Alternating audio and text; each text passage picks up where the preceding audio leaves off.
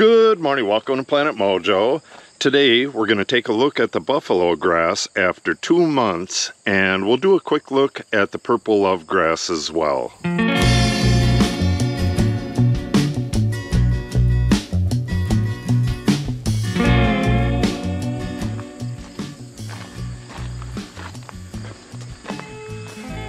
Ta-da!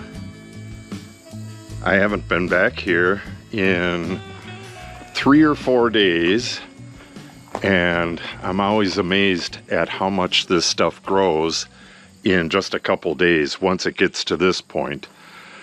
I could see some weeds right there and some weeds right there. I'm going to pull those in just a second, but you could see once it gets to this point, it starts going to seed. This is actually not seed, this is a pollen head, and then they have the seed head way down low on the plant. This is a seed head right here, otherwise known as a burr.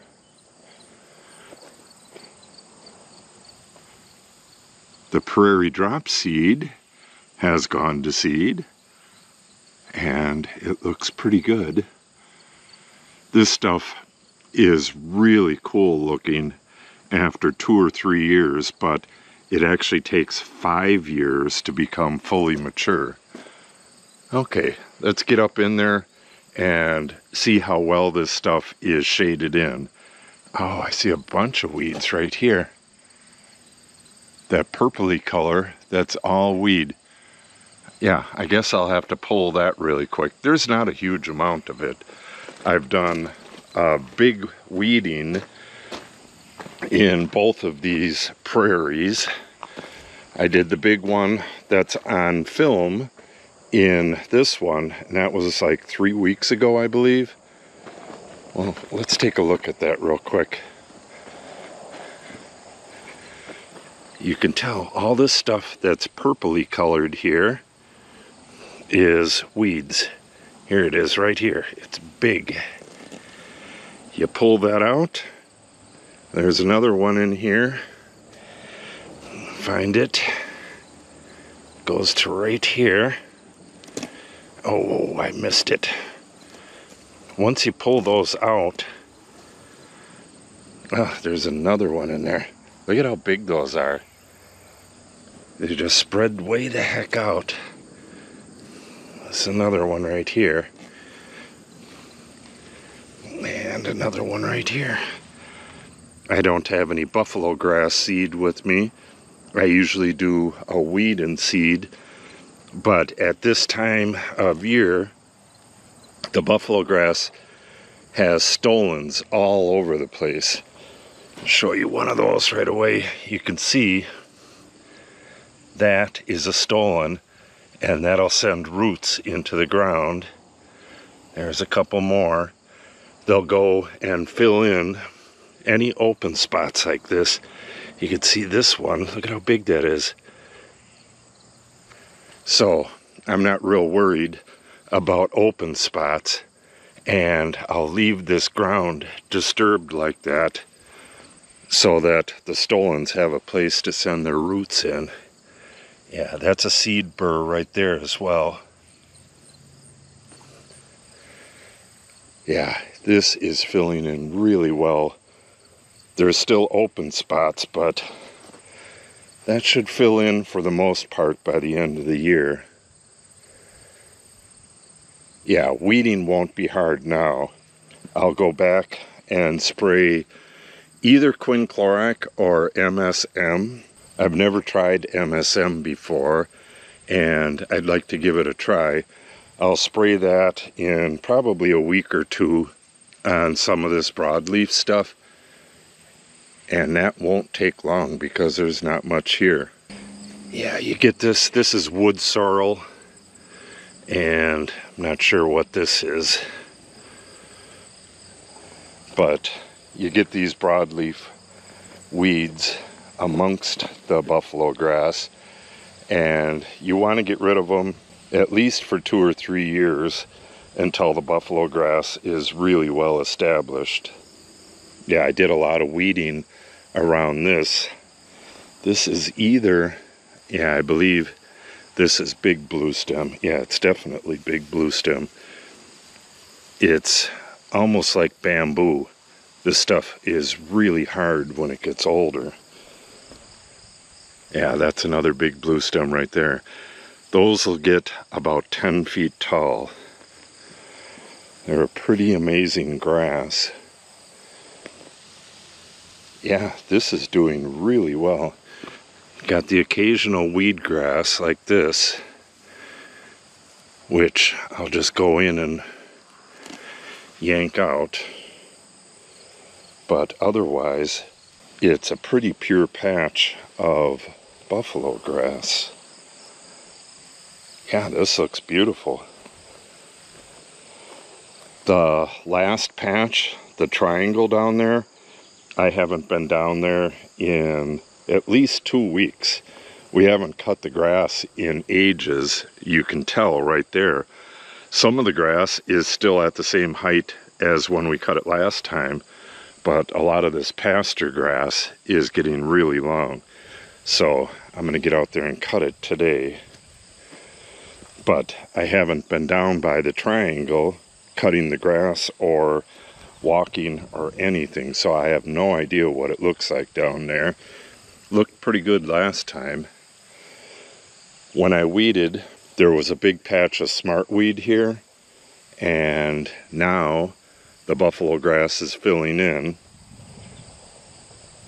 Yeah, we'll get rid of all of this stuff, hopefully with that MSM. Like I said, I've never tried it before, but a few of the subscribers use it, so I'm going to give it a try. They use it on buffalo grass, which is important because they say you can't use 2,4-D on buffalo grass, and you can use that on regular turf grass. So you don't want to use anything that's going to damage the buffalo grass. So you gotta make sure that it's safe. All right. Yeah, look at this. These damn moles. They're all over. They like to go by the base of trees. Moles and chipmunks. They use the roots from the tree to kind of hold up their tunnels from collapsing in the rain. Little rat bastards. Here's a look at the far corner of the Big Rock Prairie, and you can see it's pretty sparse over here, and I'm not exactly sure why. It doesn't get any shade from the tree here. You could see that this would even be a shadier area, and there's more grass here.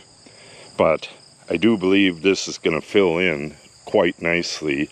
It'll probably just take a little bit longer. Quick look at the odd acorns on this tree right here. We're right by the corner here. Still no nuts. Just little tiny pokes at the end.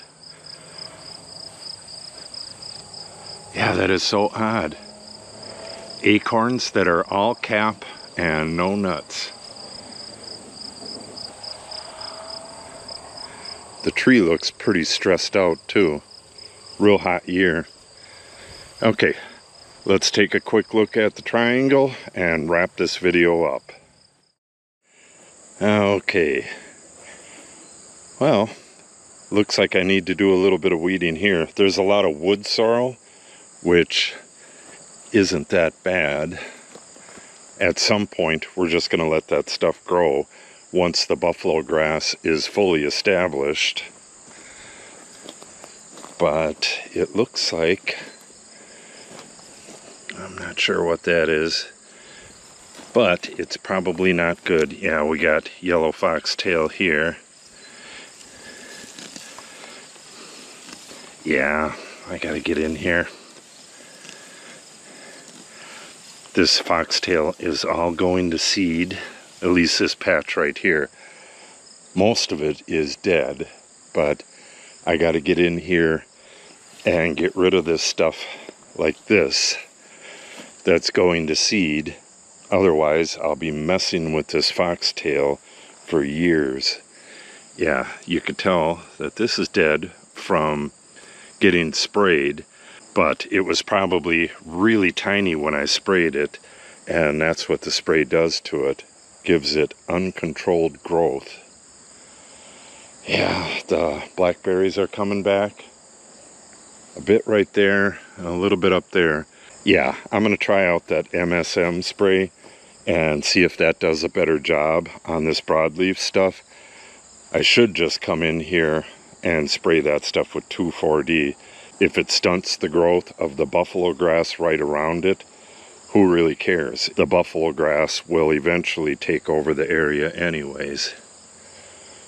Yeah, I was hoping that I wouldn't have to do much, if any, work in here at all, but I definitely do. I'll get this sprinkler out of here and get in here and spray this stuff. I'm almost tempted to let this stuff go to seed and then just deal with it with spray next year, but I'm not going to do that. Most of these are probably one plant, like that big plant that I just pulled out. Yeah, most of this, that's one plant. Look at all them seeds. And here's another one right here. So, it shouldn't take long, but I'm going to have to make a bunch of trips to a wheelbarrow or something, because this is going to be a big pile of weeds. Yeah, didn't take long, but look at all that. Okay, looks like I have a couple hours of weeding in this patch. Just notice this little blue stem, 3 of them right here. We'll let that keep growing. All in all, this is not bad at all. I'll get in here and pull all this stuff that's going to seed, and we'll spray this with that MSM. The problem right now is it's going to be too hot within the next 4 or 5 days to spray anything. So all this stuff that's going to seed needs to be hand weeded. This right here is witch's broom, which is related to purple lovegrass. There are 2 native tumbleweeds in Wisconsin, and they're really closely related. One of them is witch's grass, or witch's broom, and the other is purple lovegrass. Witch's broom is not a bad looking grass, but until this stuff gets established, all of these weedy grasses need to go. Okay, we'll take a quick look at the purple lovegrass, the stuff I planted it was either 2 or 3 weeks ago. It's doing really well. We'll take a look at that and we'll sign off.